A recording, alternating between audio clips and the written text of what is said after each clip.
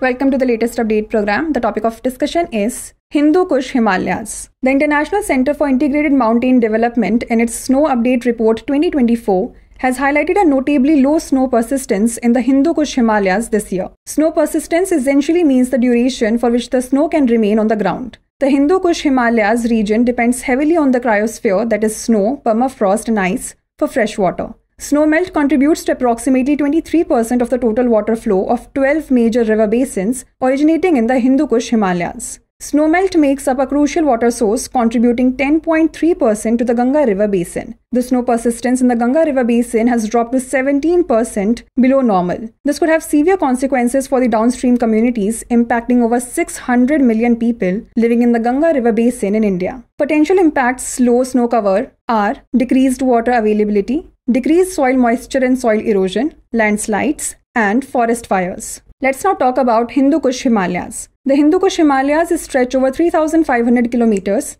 and span across 8 countries: Afghanistan, Bangladesh, Bhutan, China, India, Nepal, Myanmar, and Pakistan. This region is considered the world's most important water tower, as it is the source of at least 12 of Asia's largest rivers. The region is home to 4 of the world's 36 global biodiversity hotspots: Himalaya, Indo-Burma, mountains of southwest China, and mountains of Central Asia. Now's the time to test your knowledge. The question is, which of the following countries is not a member of the International Center for Integrated Mountain Development? Sri Lanka, Bangladesh, Bhutan, or Myanmar? Send the answer to this question in the comment section. Thanks for watching.